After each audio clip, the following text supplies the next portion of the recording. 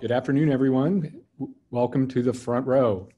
My name is Jamie Williamson, and I'm here in the relative comfort and safety of my office alone at the Scripps Research Institute. And it's my pleasure to introduce our two speakers today. We've had about 6 or 7 seminars in the past 2 months on coronavirus, and we thought we would change it up a little bit. And today's topic is multiple sclerosis. One of the great things to come out of Scripps in the past couple of decades is the drug Ozanimod. And we're going to hear an awful lot about that from one of our inventors of that medication, Professor Hugh Rosen. And, multiple sclerosis is a disease with complex traits. And we're going to hear from a second investigator, one of the new wave investigators, Luke Lairson, who will tell us about some new treatments that he's trying to work on, looking at myelination of nerve cells. So this is going to be really a tag team effort. So without further ado, it's my pleasure to introduce Professor Hugh Rosen.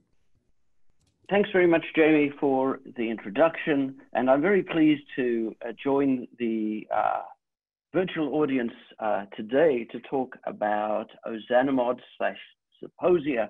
And my topic is intelligent intervention, discovering a new treatment for multiple sclerosis and ulcerative colitis. And I'm very pleased to talk on behalf of the team of investigators here at Scripps Research that has contributed to these efforts.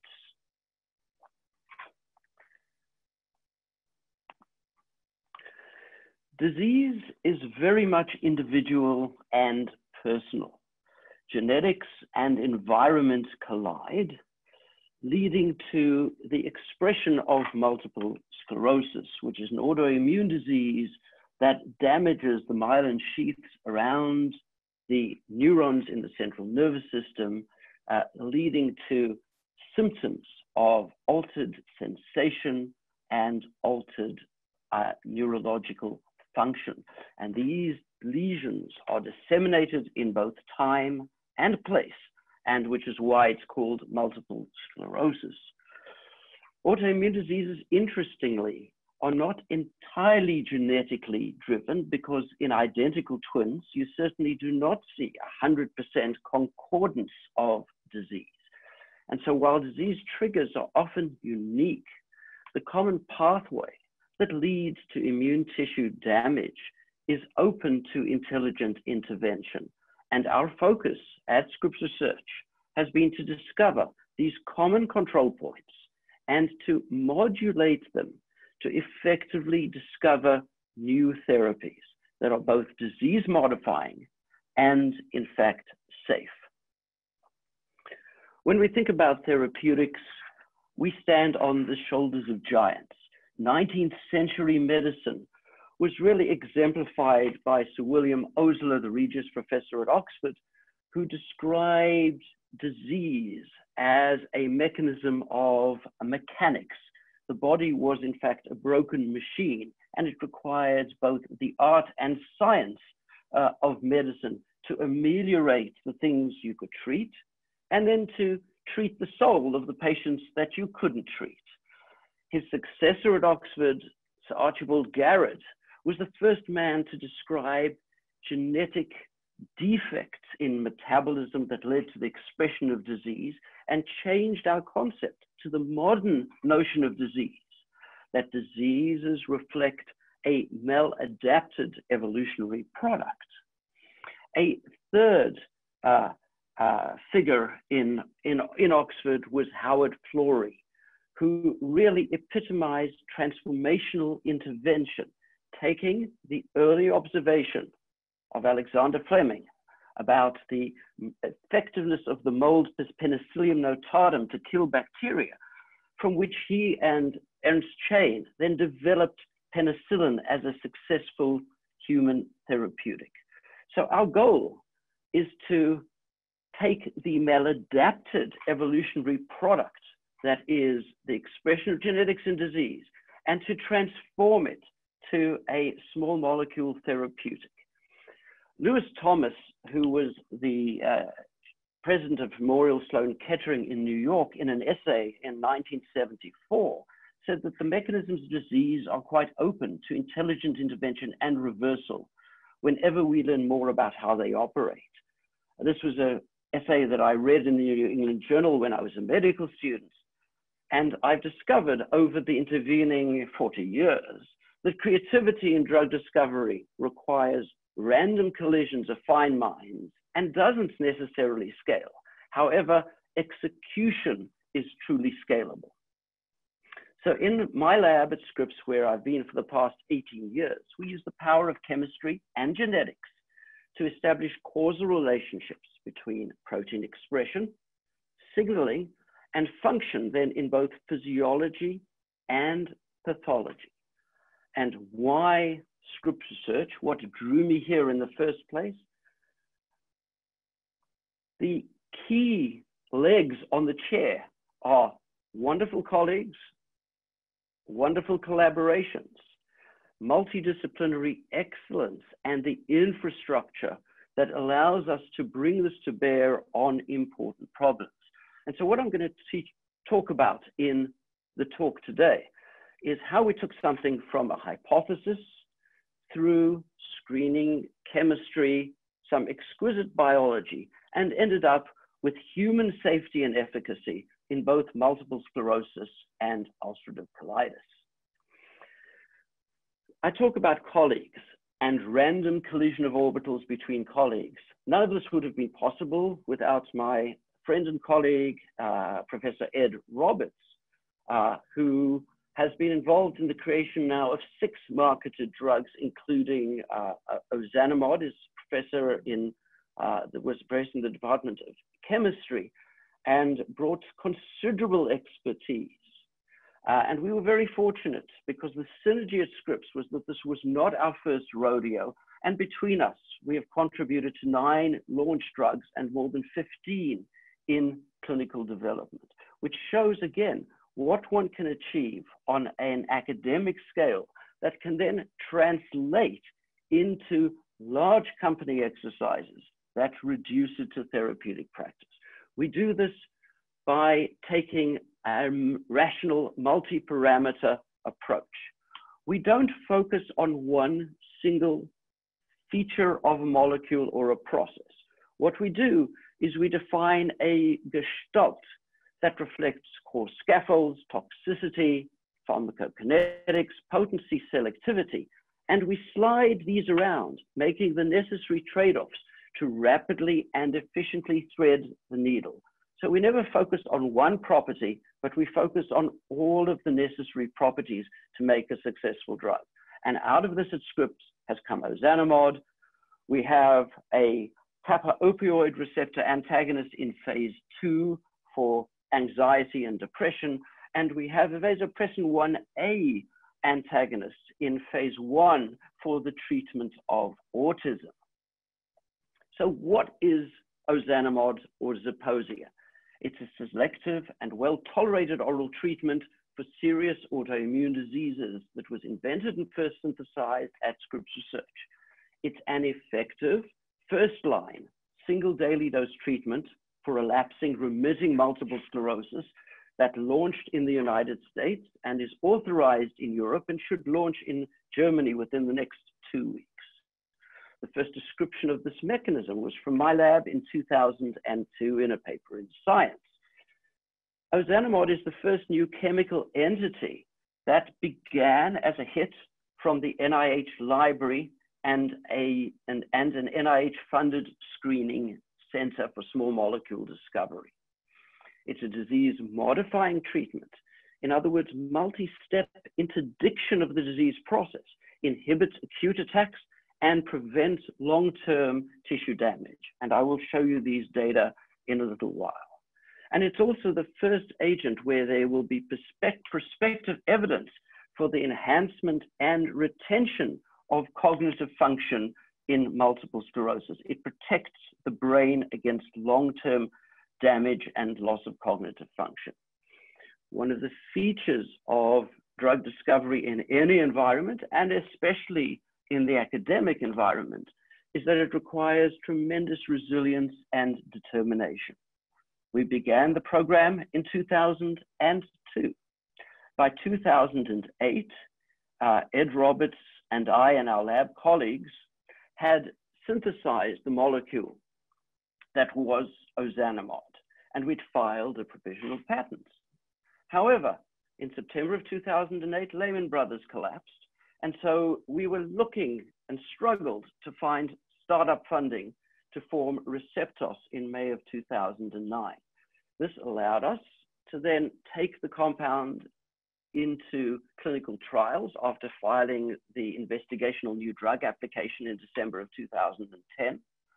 And by the time in 2015 or 14, when we had the phase 2 top-line data for both ulcerative colitis and for multiple sclerosis, of course, Receptos was then acquired by Celgene, and the clinical development was continued by Bristol Myers Squibb, who then bought the rights to the Scripps compound.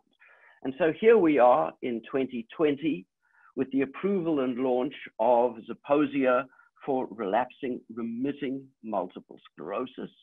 And in addition, the Touchstone ulcerative colitis phase 3 study has in fact been completed, and the top-line data have been shared.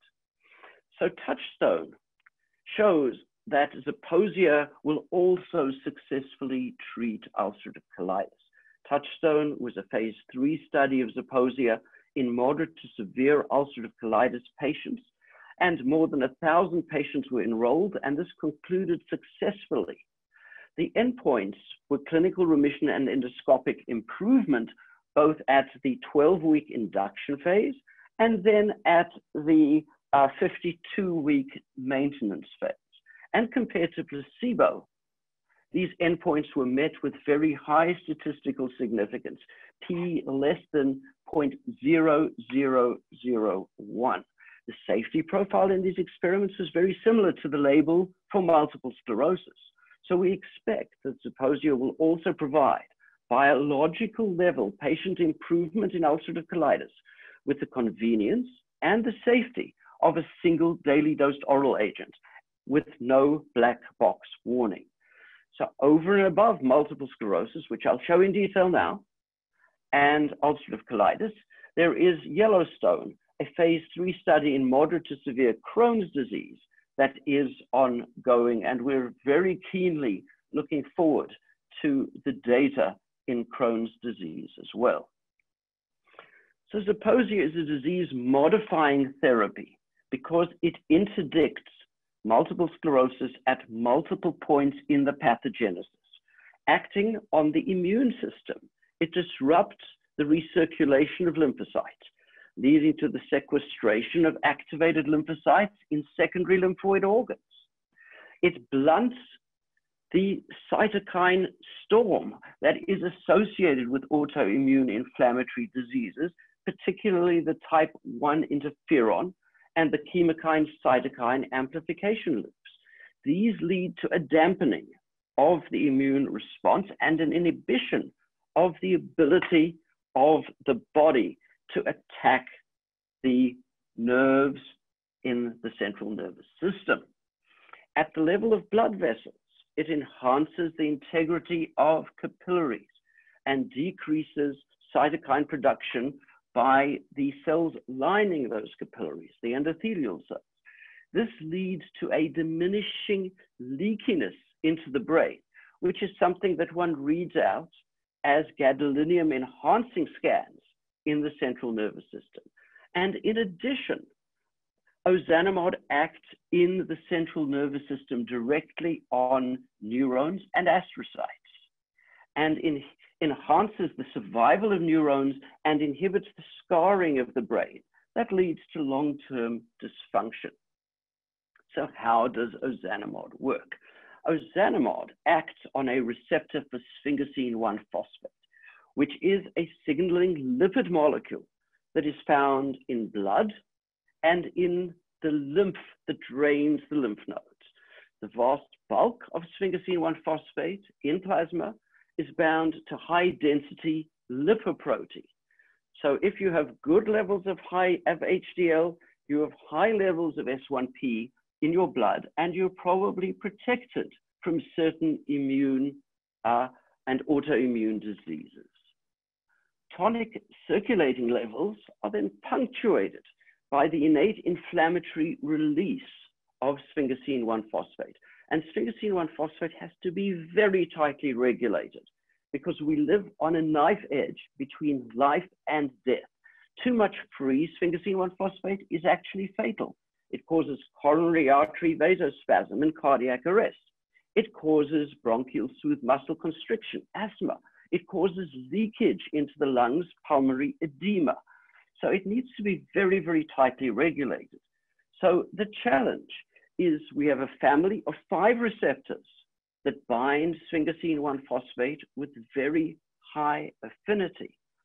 These receptors are expressed on a variety of cell types and mediate many different physiological functions. So with these 5 different receptors that are found all over the body, how can we surgically modulate a control point to provide protection from multiple sclerosis, yet provide safety? How do we thread that safety needle? We have 5 receptors broadly distributed, many discrete functions, whether they mediate vascular permeability, as you can see in the top of this diagram. They can mediate lung fibrosis, airways hyperreactivity, cytokine storm, which is a very relevant feature in COVID-19. They control the movement of lymphocytes through the secondary lymphoid organs. There are certain receptors that regulate heart rate and can induce cardiac arrest, for instance, in the case of the S1P3 receptor. So we need to understand the wiring diagram. Do we activate the receptors or do we switch them off? What is the control point that can drive both efficacy and, in fact, tolerability? We're very lucky in the S1P1 receptor signaling system in that mid-range tone is required for the normal movement of lymphocytes.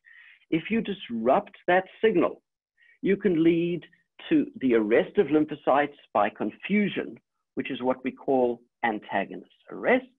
And if you disrupt the gradients, you can, in fact, by turning the switch up, you can induce what we call agonist arrest. This is a very fortunate feature of the system because if we block the S1P1 receptor, the consequence is leakage of blood vessels and pulmonary edema. You cannot do that safely and treat patients and allow them to sustain themselves. On the other hand, small changes in signaling tone by turning the switch up a little bit cause agonist arrest of lymphocytes, protecting the central nervous system, but in doing so, they increase the integrity of small vessels, protecting the lung from leakage and protecting the brain from inflammatory leakage and damage. And this is the saving grace of the sphingosine-1-phosphate system therapeutically. So we hypothesized that if we understood the wiring diagram well enough, if we understood how the receptor signaled, if we understood the pockets within the receptor, that efficacy and safety would be enhanced by making a selective and biased agonist. So we set up a screen to look for what we call an allosteric modulator. It has a novel binding pocket in the receptor. It activates the receptor. We're able to show this by having a variety of orthogonal functional readouts, what we call mechanism of action confirmation, downstream of the initial receptor assays. We then look at the effects of antagonists, and we show that they're either competitive or non-competitive. We were looking for a ligand that activated the receptor, but was non-competitive to the typical antagonist of the receptor that was associated with poor tolerability in man. And we then optimized these compounds for potency, selectivity, stability, and the drug metabolism features that make a real drug. So this is the birth of a therapeutic program. What you see here is a spatial plot showing the compound collection, and the actives are shown in red. We were able to show that the actives were capable of activating the receptor, mediating receptor internalization, receptor degradation through the ubiquitinylation pathway, and phosphorylation directly of the receptor in order to achieve these effects. So did altered binding changes impact on the intrinsic properties that drove favorable clinical changes? In other words, was this better tolerated, and was it in fact safe and effective? The beauty of the science that came out of Scripps Research is that it has been proven at the bedside. So Celgene and Bristol Myers Squibb did a phase 3 clinical trial with 2 pivotal studies with more than 2,700 or 600 patients over 1 and 2 years to prove the safety and efficacy of Ozanimod. So looking at the primary endpoint, which was the annualized response rate compared to an active comparator, in this case, Avonex, the interferon beta, there was a significant reduction in annualized relapse rate at both 1 and 2 years at the 0.92 milligram dose of Zeposia compared to Avonex. So this clearly works even better than the active state of therapy active comparator. The secondary endpoints, you measure multiple sclerosis by the appearance of MRI lesions, particularly the enlarging dark lesions, the T2 lesions that are seen on magnetic resonance imaging. And again, versus active parameter, there was a significant p less than 0.001 difference in diminution in T2 new and enlarging lesions for Zeposia compared to Avonex.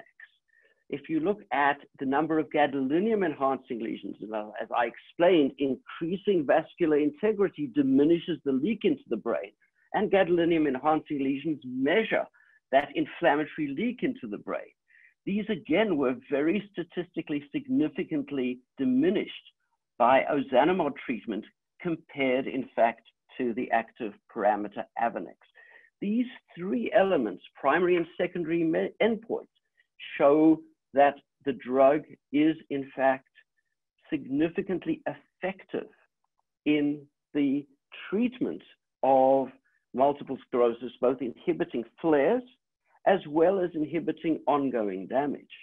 However, there are other measures long-term that can be used to look at the effects of the brain, because brains undergo some loss of brain volume, atrophy, and the accumulation of cognitive changes on long-term damage by multiple sclerosis, where axonal severing leads to the loss of neurons. And what we showed in Sunbeam and the 1-year study, and in Radiance, the 2-year study, that there were significant reductions in the loss of brain volumes at those time points. And if one looks at a particularly important center of the brain, the thalamus, through which so many signals are in fact, it's sort of the circuit box that redirects signals within the brain, we see again that there is protection from thalamic loss compared to the active comparator Avonex. And this is one of the first agents that has ever shown this level of brain protection from long-term damage. So 92.4% of patients showed no disability progression, looking at 3-month disability progression as one of the endpoints in the multiple sclerosis study. More than 90% of patients remained on drug at 2 years. So 94% at 1 year, 90% at 2 years, which is a very good level of retention for a chronic therapy that in fact is dosed every day. And most importantly, less than 3% of patients discontinue their therapy because of side effects in the first year. And this is really an excellent example of tolerability. So by focusing on those intrinsic properties that drive the unusual binding pocket in the receptor, a different mode of signaling, and a different pharmacokinetic presentation, these together allowed us to achieve this level of tolerability as well as first-line efficacy in multiple sclerosis. What's also particularly important is that when one modulates the immune response, one wants to retain a sufficient level of innate immunity to ensure that patients are not vulnerable to all sorts of intercurrent infections. And what you see here is data from 1 year and 2 years in the Sunbeam and Radiant studies, which show that both Zeposia, that Zeposia has a less than 1%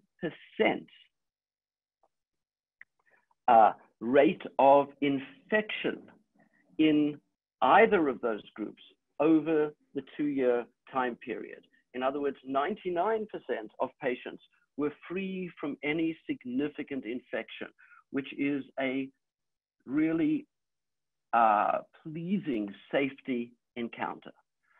So again, let's think about how Scripps Research science has been proven at the bedside.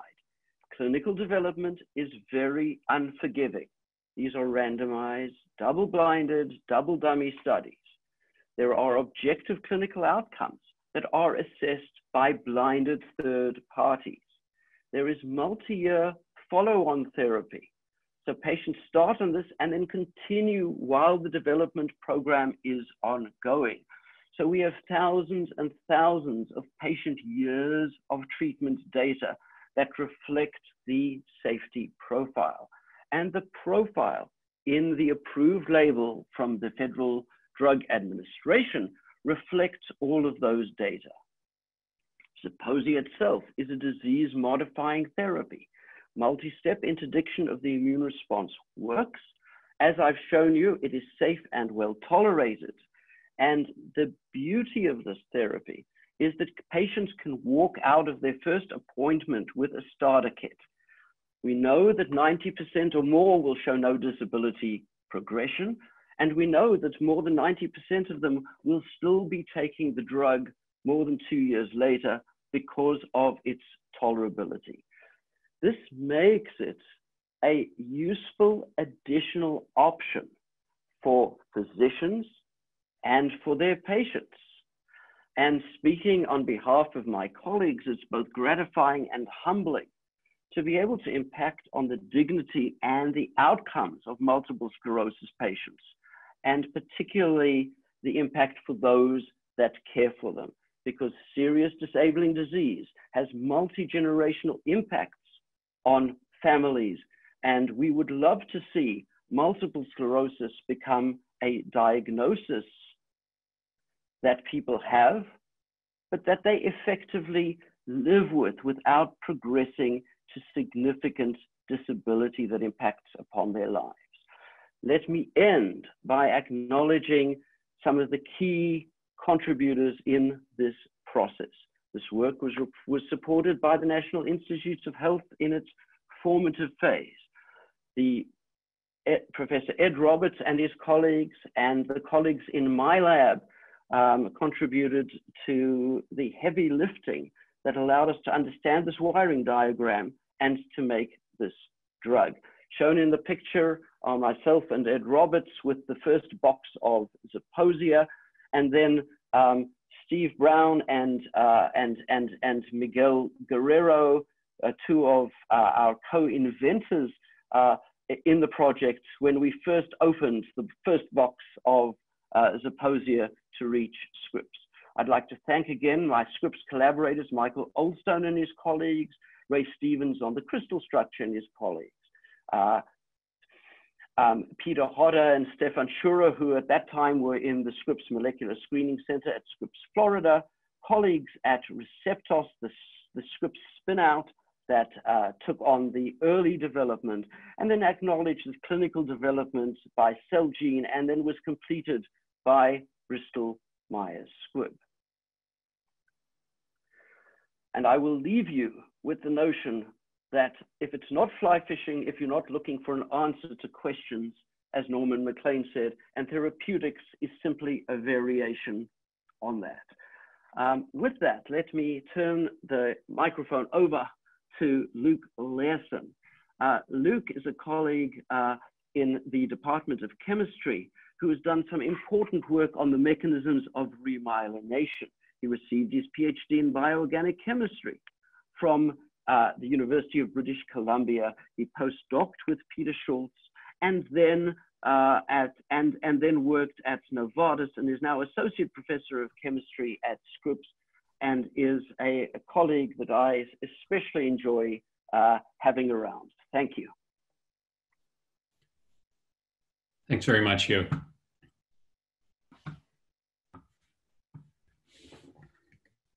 So as Hugh just elegantly described, multiple sclerosis is a devastating autoimmune disease which can present in one of multiple forms. The majority of patients, when they initially present in a form called relapsing remitting, which Hugh just talked about in detail. But it can also present in other forms, including primary progressive and secondary progressive forms of the disease, for which there are at present very limited options for patients.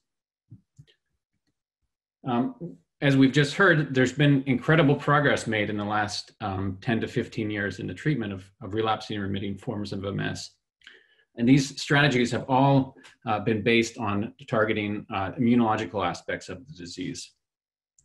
And as we've heard, these can have a great impact on patients' life, specifically in the case of relapsing and remitting MS. But there's still a need to improve on the therapeutic avenues for this devastating disease. Now, we think a very promising complementary approach to targeting MS is to take an orthogonal avenue and to stimulate a regenerative process that's actually required for remission in relapsing or remitting form of the disease. This regenerative process is called remyelination. And so in relapsing or remitting MS, you have an inflammatory flare where a lymphocytic cell targets a specialized cell type called an oligodendrocyte, which is responsible for myelinating an axon to enable faithful conductance of nerve currents. And as we've just heard, strategies that block this process are very effective at treating the relapsing or remitting phase, or the relapsing phase of disease. However, this alternative approach of remyelination is responsible for disease remission, as I said.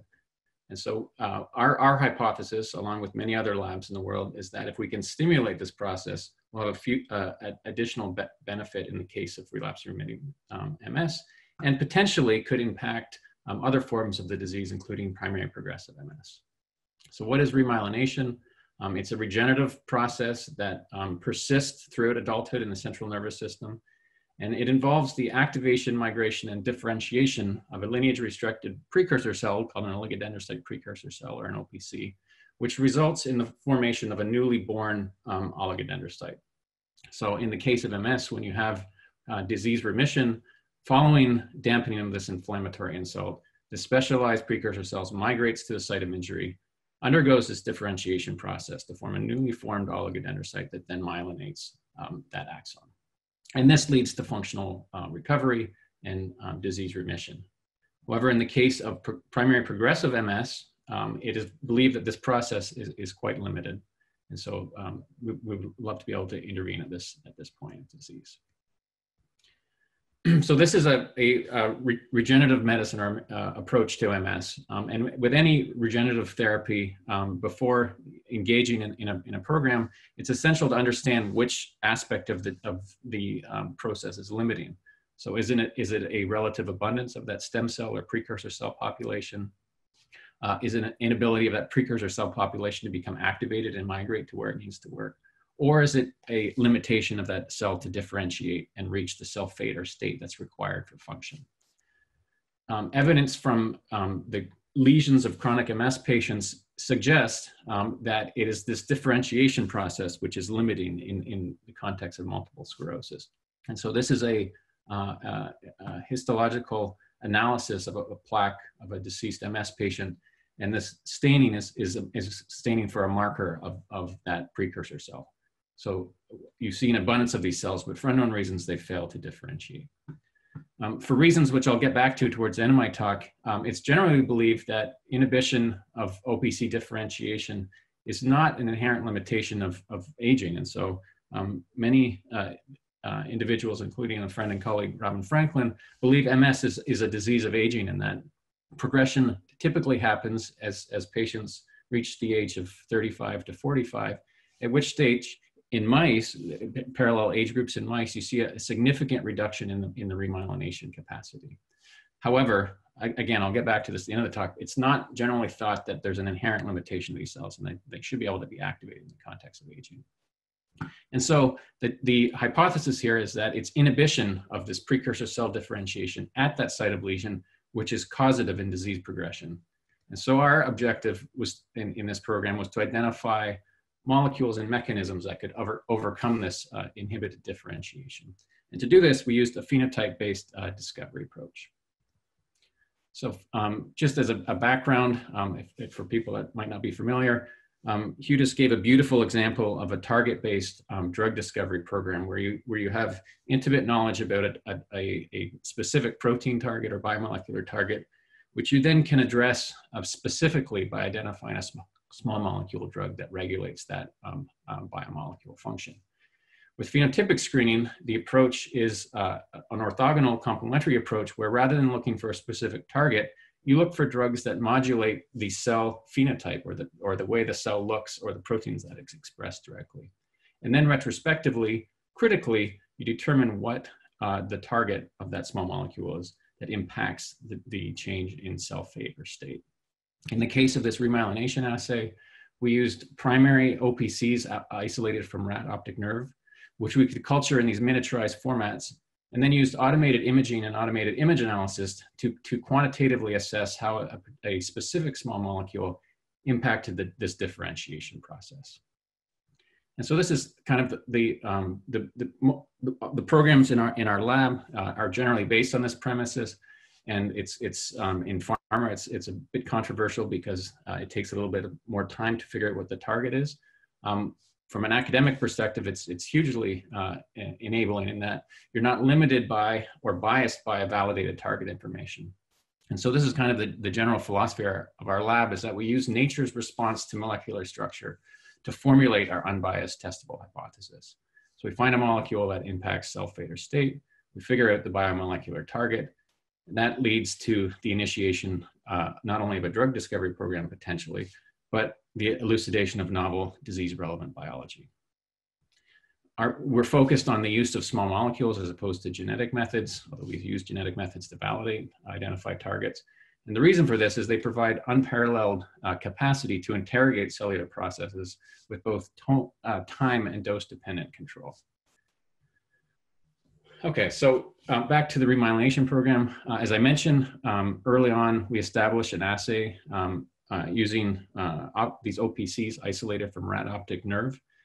We developed conditions where we could expand these en masse in a way that they retain their differentiation potential in response to appropriate non-clinically relevant induction cues. To date have screened on the order of 200,000 unique small molecules, including a collection, which you might have heard from previous front row lectures, this unique reframe drug repurposing collection at Scripps. Early on in our screening campaign, we identified a class of neurotransmitter receptor modulating agents, including this compound called benztropine, which robustly induced the differentiation of this cell type at relevant concentrations.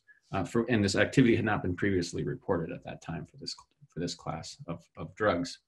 We decided to fast track the characterization of this compound class because these contained FDA-approved drugs that were centrally acting, which is a major hurdle to overcome for an MS-based drug. Critically, we demonstrated, again, using quantitative image analysis, in this case, confocal imaging analysis, that the drug-induced differentiation resulted in a cell type that was functional and that it had the capacity to remyelinate or to myelinate a co-cultured axon derived from either ES-derived mouse neurons or primary cortical neuron co-culture systems, which is always a critical step in a phenotypic assay to show that the activity you're seeing based on imaging is actually a functional cell type.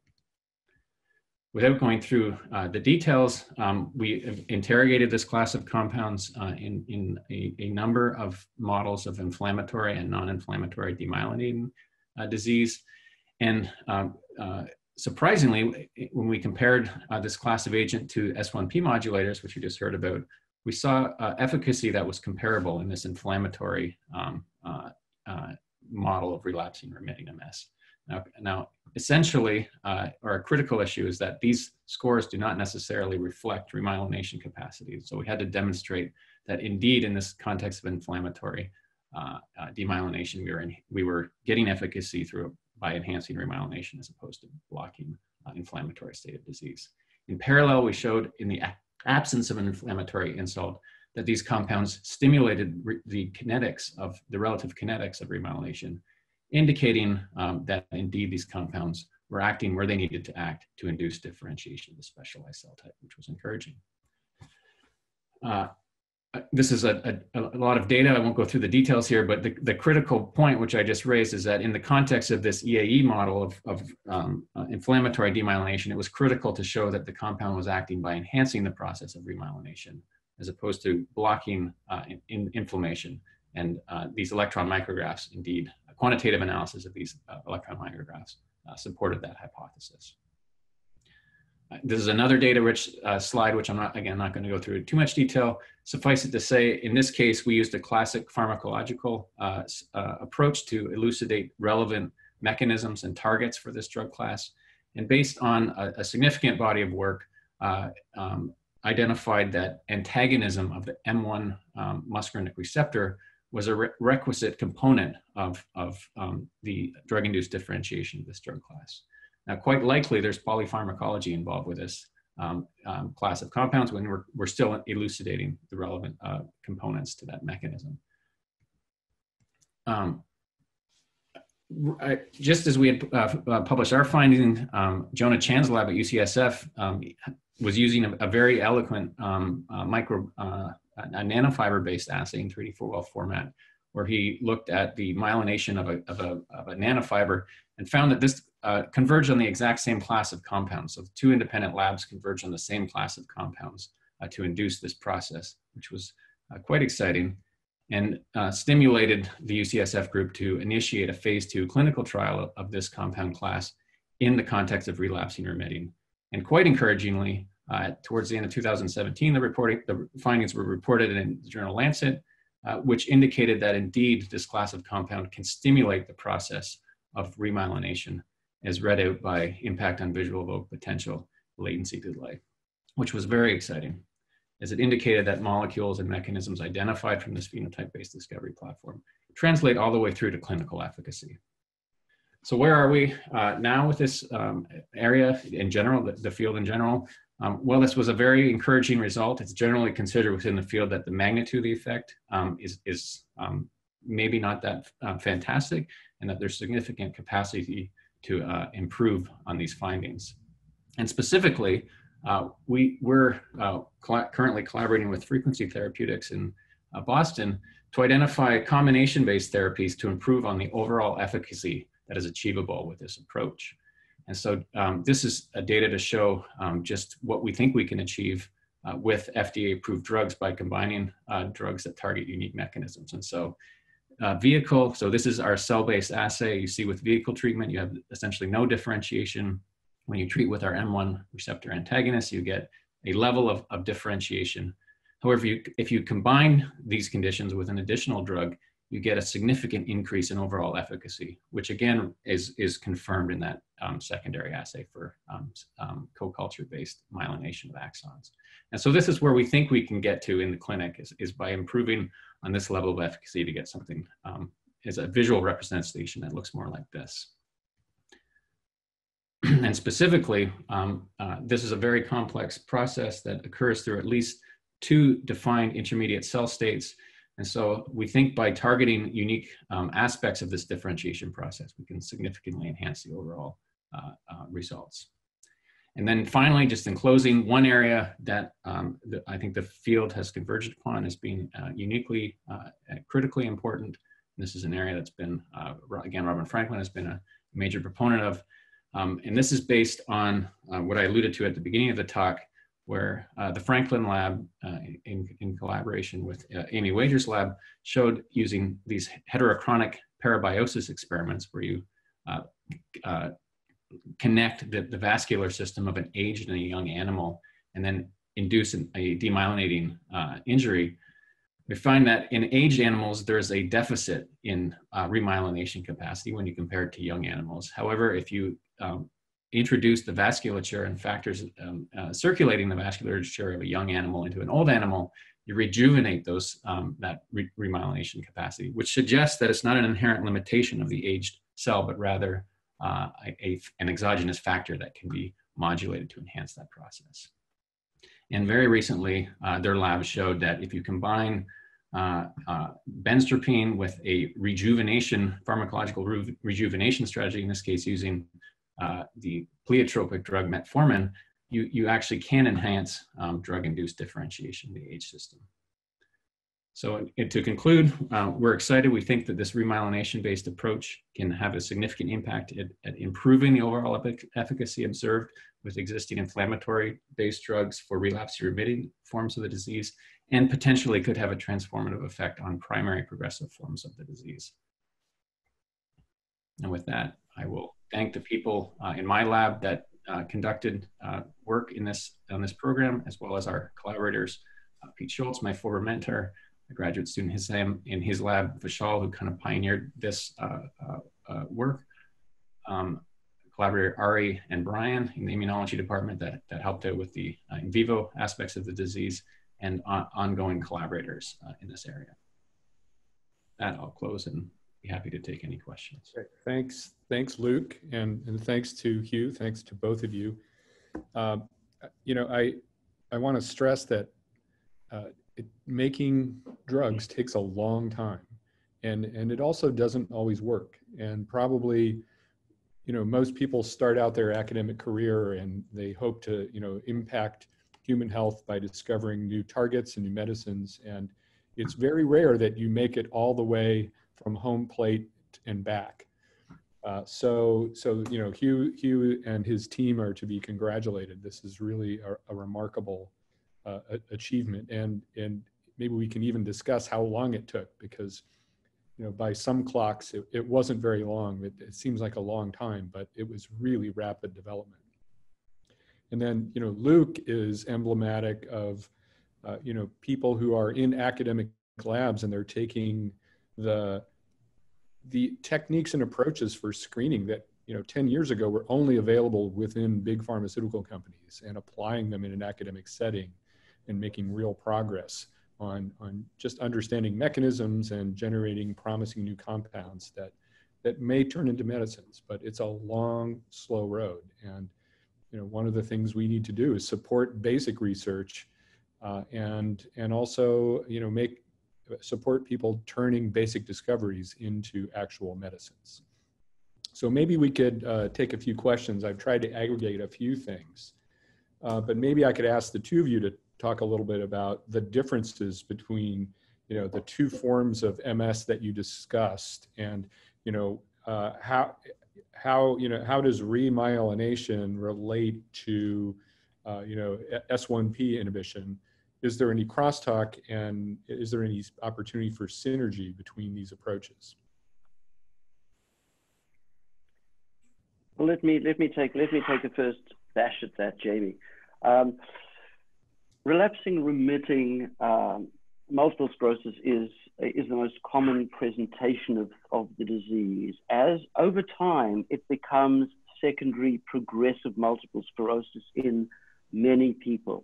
And we hope that with effective early and aggressive treatment of relapsing remitting, that many fewer patients will go on to secondary progressive disease. In contrast, primary progressive disease is very aggressive and very difficult to deal with out of the starting box. It has a significant neurodegenerative component to it potentially, and the mechanism of pathogenesis in primary progressive may well be very, very different. So existing treatments on the anti-inflammatory, anti-immune side, like Ozanimod, will have their biggest impact on relapsing remitting, and then inhibiting, in a sense, the movement of patients from relapsing remitting towards secondary progressive MS. There is always going to be room for additional modalities that improve regenerative responses within the central nervous system to potentially restore pathways and functionalities. So, I think synergy is something that will be assessed in, over time as agents reach patients that are capable of driving regeneration as well as obviously immunomodulation. The take-home message, though, is that patients with relapsing remitting and secondary progressive disease really should work very closely with their neurologists to aggressively treat the disease as best they can tolerate to achieve the best outcome, because there are now 19 agents on the market for multiple sclerosis, and a subset of them are effective against relapsing remitting and secondary progressive disease. And so there are treatment options that patients have that are now far, far better than they were even 5 years ago. And this is unambiguously good for both patients and physicians, because, as I mentioned, disease is individual, and it's really important to find the right therapy for the right individual. Right. Luke, did you want to add anything? Yeah, I completely agree with that. I think an emerging theme from the clinical data, and I'm not coming from the clinical perspective, but what I've heard is that it's critically really important to intervene early, and as Hugh said, as aggressively as can be tolerated by the patient. That's an emerging theme. But as Hugh also alluded to, I think there's always room to improvement with this particular disease. We're not curing the disease, we're treating the disease. Until there's a cure, there's going to be room to improve on the overall efficacy. And also, as Hugh mentioned, primary progressive MS is probably a completely different disease. It could have a completely different origin. And at present, there's not really an effective way to address that, which we're optimistic remyelination might impact. Maybe I should make a comment. There's a number of people that have asked us questions about, treatment and availability and drug, and I think I should really say that we're not in the position of giving medical advice for individual patients, and that people that are interested should really contact their neurologist. And they will certainly be aware of Zeposia as one of the major new medications in this area to come out. But this is really, our purpose here is to talk about how you make drugs and the wonder of basic and translational research. So I think there was Hugh, you alluded to this really quickly, and there was a lot of interest in your comment as an aside about COVID-19 and what Zeposia might do for avoiding the cytokine storm that seems to plague many patients who are seriously affected and hospitalized with COVID-19. Can you say anything more about that? Sure. So, these studies began about a decade ago with Michael Oldstone, who is a wonderful immunologist and virologist at Scripps Research.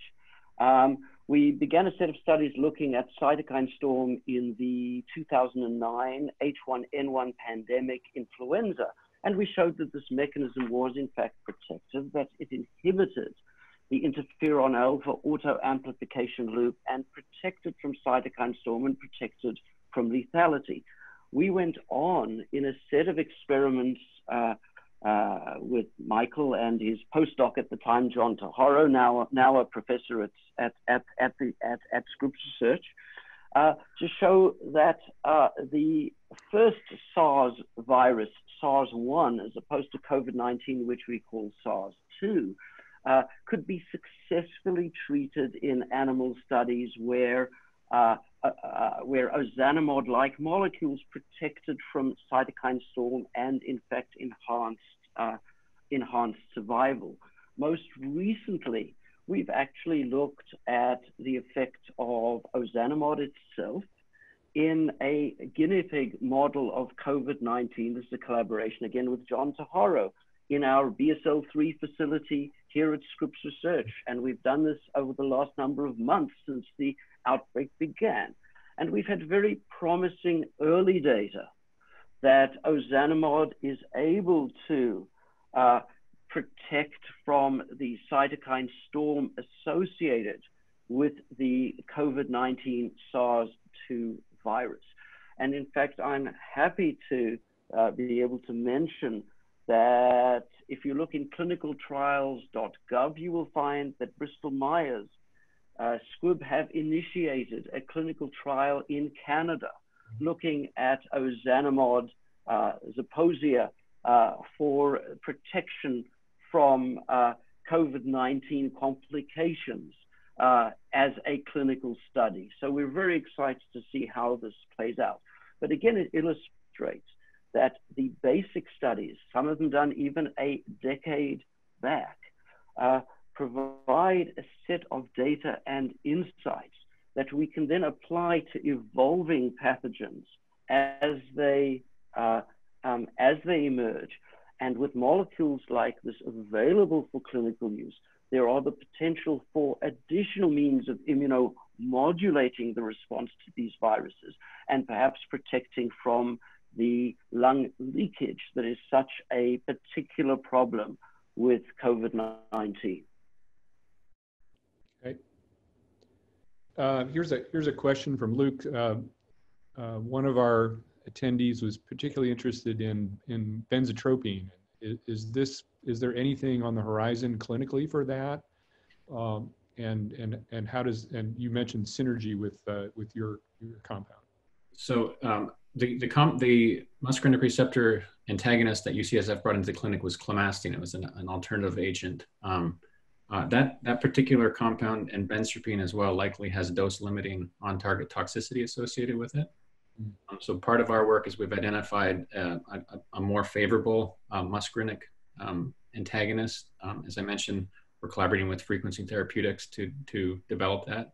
And we've identified combination-based therapies with those particular agents, which we think will have added benefit. But at present, there's not a study for benzotropine itself. Okay.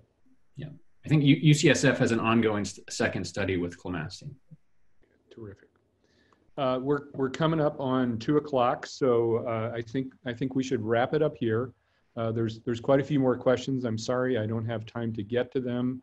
We have recorded the questions, and if possible, we'll be able to get back to you by email responses to your questions in the coming days. Again, I really want to thank Hugh. The story that you told us, it doesn't get much better than this in science. And Luke is the future of the Institute, one of our young faculty who started maybe 5 or 6 years ago and shows great promise for his program. So this is a great place to work. Thank you all for tuning in to the front row. I hope you learned something about drug discovery. Be safe, Be well. Thank you.